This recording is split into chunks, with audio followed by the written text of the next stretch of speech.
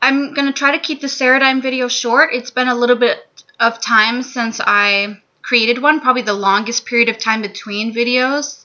But I'm going to try to still keep it pretty short. It's a busy season, and I'll probably post another one within the next month anyway. But I figured this one would be an appropriate Ceradime because just over a month ago, I created a Testimony Corner Facebook page. That's what it's titled. I'm going to link it in the description, but I'm not just here to promote a page I created. It's only got 25 or so likes, and I only have maybe one person who shared other than me. But I figured I could explain to you what a testimony is because it's kind of a Christianese word, and it's something that can apply to even people who aren't really Christian or maybe don't believe in God, whether you believe in a story that God has created for you or not. You have a testimony. It's probably still happening. But let me explain what a testimony is, and then I'm going to share mine briefly, and then I'll remind you about this Facebook page I created and how it can be a good tool. First of all, I'm going to just say that my Testimony Corner page does kind of explain what a testimony is, but in simple terms, it's just your story. It's not necessarily just how you came to Christ, because some of you watching this may not have yet, but what God is doing, maybe after you've been saved. People have testimonies all the time. It's just a word that people use, and there might be some Greek origin or something. I haven't done any research on like what the word originally meant or anything like that, but essentially it's just a testament to what God is doing. And I figured I would share mine. I've shared it in different capacities. I think I wrote a blog about it once, and I've shared with a lot of people in person. So some of you, this may not be new, but I want to share it because testimonies can be very powerful. And I want to say you don't have to have done drugs and been miraculously healed, and the next day you were sober, and you don't have to have this elaborate, amazing thing to call it a testimony. It can be something as simple as, you know what? I thought I'd be living paycheck to paycheck, and I might even not have enough money to get through the month, but somehow I'm still able to eat every day. That is a testimony, and that's probably a very common one. Now, let me say this. With my testimony, it started probably before I realized it did, but for me, it really started the summer after 7th grade. I went to a church camp. It's not with the church I'm associated with now, and I won't say which church it was associated with, but I was at this church camp, and despite the situation that I'm going to share, it was still one of my favorite camps because it was themed like trendy 80s, and I have a thing for the 80s sometimes, just the big hair and the bright makeup and the ripped clothes and the baggy clothes and leg warmers with heels. Like, I just love some of that stuff, and it just was always a lot of fun. Plus, there were cute boys there.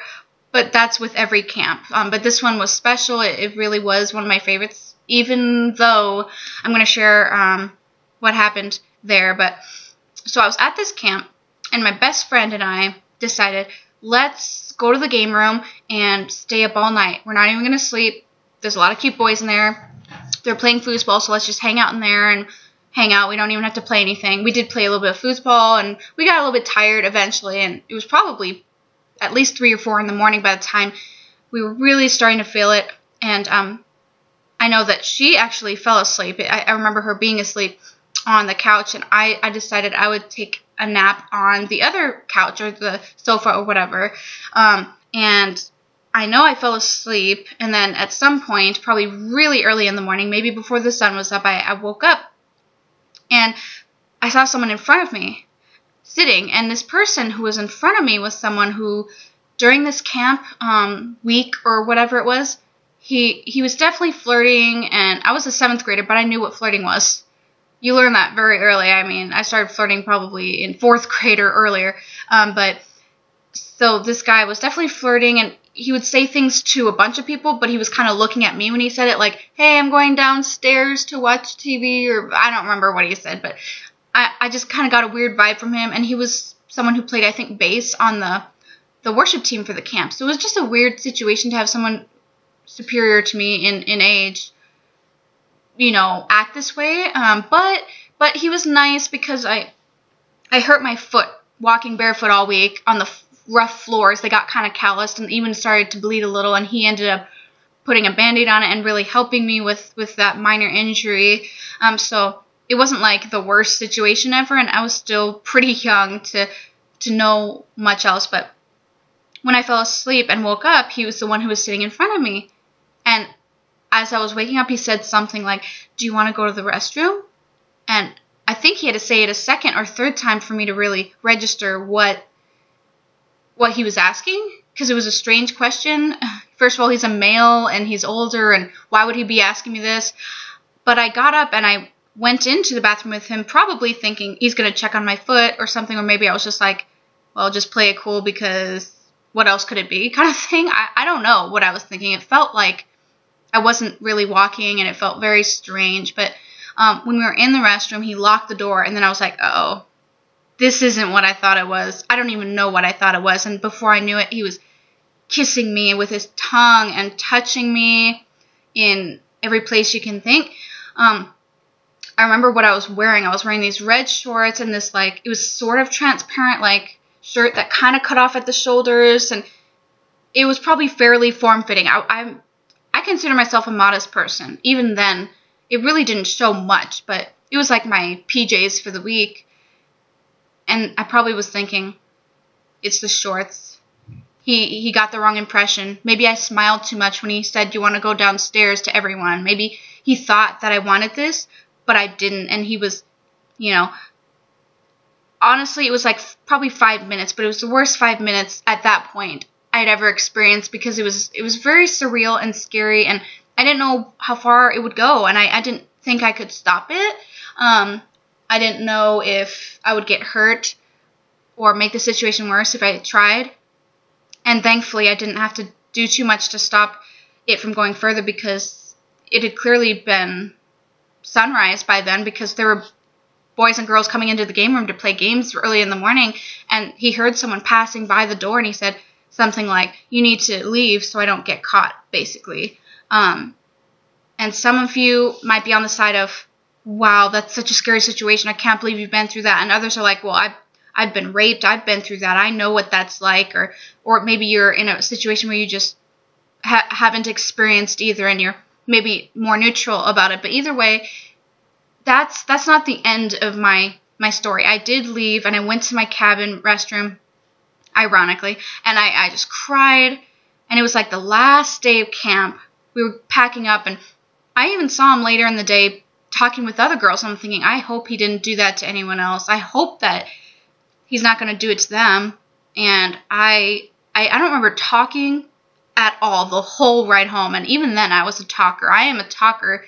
So for me not to talk for probably 2 hours on the bus ride home, and probably a while before and after, nobody knew what happened except for him. And I think he knew that this wasn't just some innocent thing. I was a young person, and he was on the team. And even if he was younger than I thought he was at the time, I thought he was at least in late high school, if not college. I don't really remember what his age was.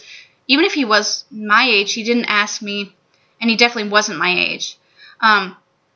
So being molested was at a church camp. That was like something. I love church. I grew up in church from the time I can remember, and I always loved it. I didn't have to get dragged to church. I loved going to church camps. In fact, many people helped us go to these camps because they costed money we didn't have.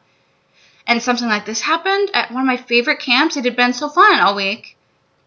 And he was not one of the boys I thought was cute anyway, so there was just so many things wrong with this. And I kind of liked someone else back home who ended up being my boyfriend for a while, but he was probably the first person I told. And then I told the youth pastor eventually. I told my parents. I told quite a few people after maybe a month of this happening.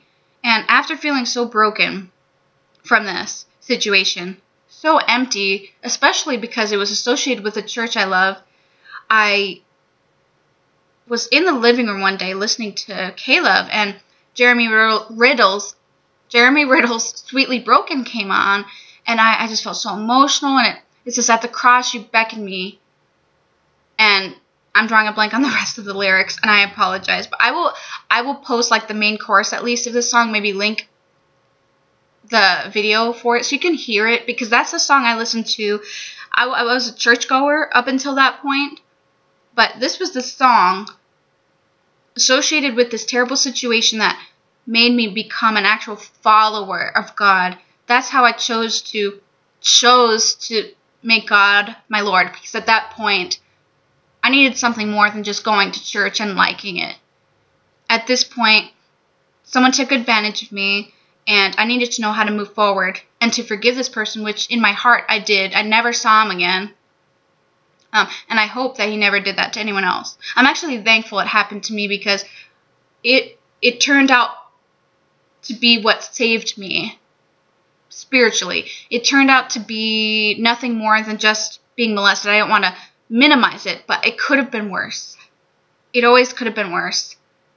If it happens to someone else, maybe it would have happened to someone else and they would have started doing drugs or sleeping around, because that happens, and that didn't happen for me. So I'm thankful it happened to me.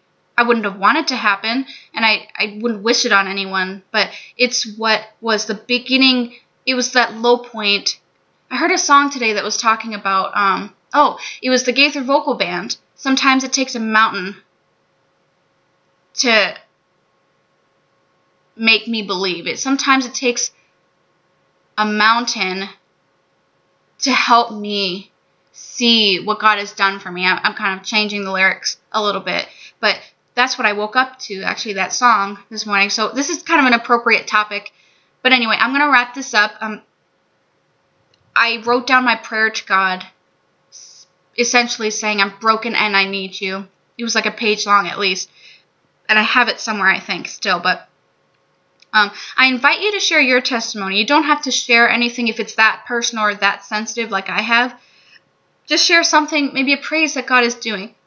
Or maybe you can be real and vulnerable and share something just as traumatic, or however you received Christ. Nothing is too small or too boring. I'm going to link my testimony corner page. That's a perfect outlet for it. Again, there's only maybe 25 likes, so like the page, share it, send it to people who would like to hear testimonies. Testimonies are powerful. Sometimes they're more powerful than just being read scripture. This could be something that really brings people closer to God, hearing people of the church being very open about difficult things. I'd love to hear your testimony, and like I said, I'll link the page, I'll link the video, I'll share some lyrics, and I think that's it. I hope that you enjoyed hearing a big part of my life, and I hope to hear your testimony very shortly on my page, and I'll see you there.